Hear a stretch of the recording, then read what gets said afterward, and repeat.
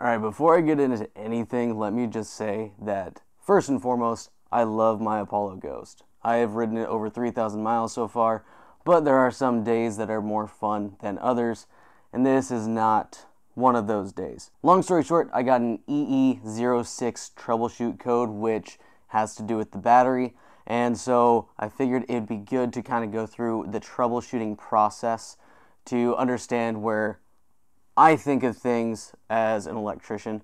So, gonna take the cover off first and foremost.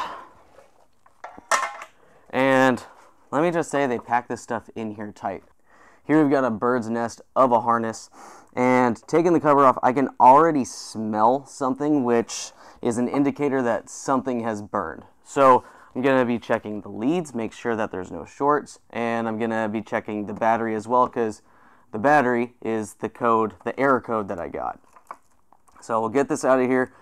You'll notice that my wiring harness for the lights isn't in here, or my module for the lights, because I already took that one out, and that one's another story I guess I can tell you while I'm undoing things. But I absolutely love this. I ride my scooter rain or shine, right? And that's kind of a necessity since I live in the Pacific Northwest. There's rain, and I got to get to work.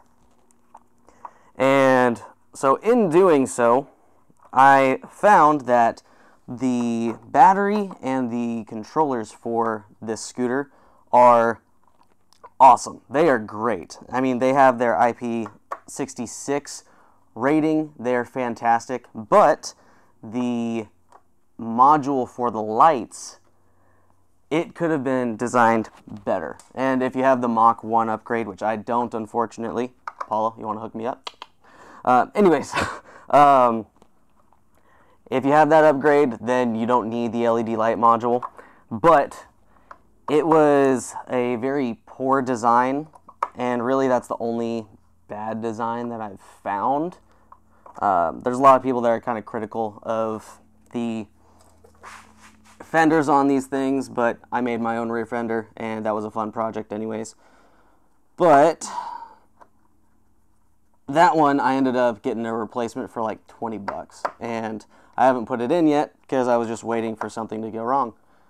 Well, I guess I wasn't waiting for something to go wrong. It was just waiting for the time that it would take to get into this, but really, it doesn't take too long to take this stuff apart. And I've built an intimate relationship with the Ghost.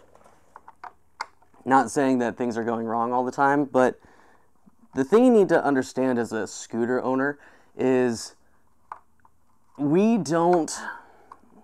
if you go into this thinking you're never going to have to fix anything, thinking that you'll never have to send it in if you don't want to fix something, thinking that it's just going to be an absolute breeze the whole way. I hate to be the bearer of bad news, but you're kind of just setting yourself up for failure. You're lying to yourself, because with anything, there's going to be maintenance. There's going to be costs involved. Things are going to break. That's just part of it. Some people are more unlucky. They have the misfortune of having to fix a lot of stuff, and other people are fortunate in that things last for a long time without needing any real heavy-duty maintenance, and good for those people. But I'm not saying be pessimistic about it. I'm just saying that be prepared. You know, things are going to happen. That's just part of life, and electric scooters are no different whether you have like an Apollo Go or if you're riding around on an Apollo Pro. Just keep in mind, you're going to have to fix things. Okay, I'm going to stop talking and just get this thing off real quick.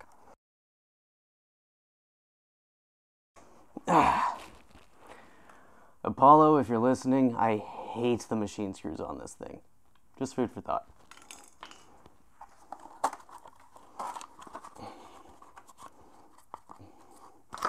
Okay, on to the bird's nest, rat's nest, whatever you want to call it. If you're taking the battery out, keep in mind that there's a lot of weight in the battery. So spread out your stands, whatever you're doing to support this, so that it doesn't go toppling over. So I took off this front cover so that I can access some stuff over here, because like I said, things are really tight in here, but there will be various connectors that you will need to undo if you are trying to get in here.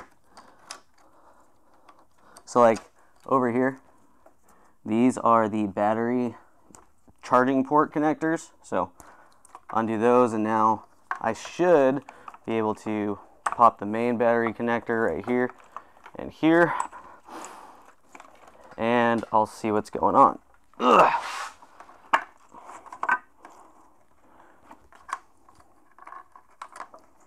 Just whenever you're doing something like this, you got to be mindful of where you're pulling your cables. You don't want to strip anything out as you're pulling it, because then you're just going to run into more issues. But honestly, Apollo has these all built pretty robust, and so it's not a major issue, but if you're careless, it will become an issue for you. Okay, so first and foremost, looking at my battery, I think there's something pretty obvious. I got a burnt fuse. So, makes sense why I was going into low power mode. I will need to, unfortunately, get myself... Yeah, that melted itself to the case. Lovely. Yeah, that'll be a fun one to try and get off.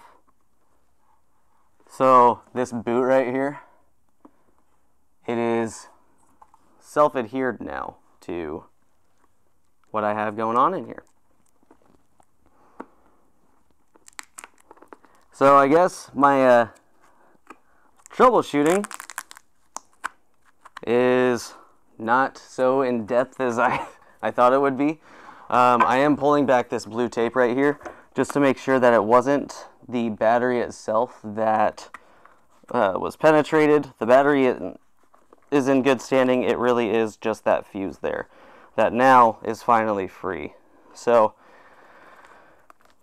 the fun part is now I will have to get a new fuse. I will have to get a new fuse holder, and I'll have to do some new wiring to put everything in there.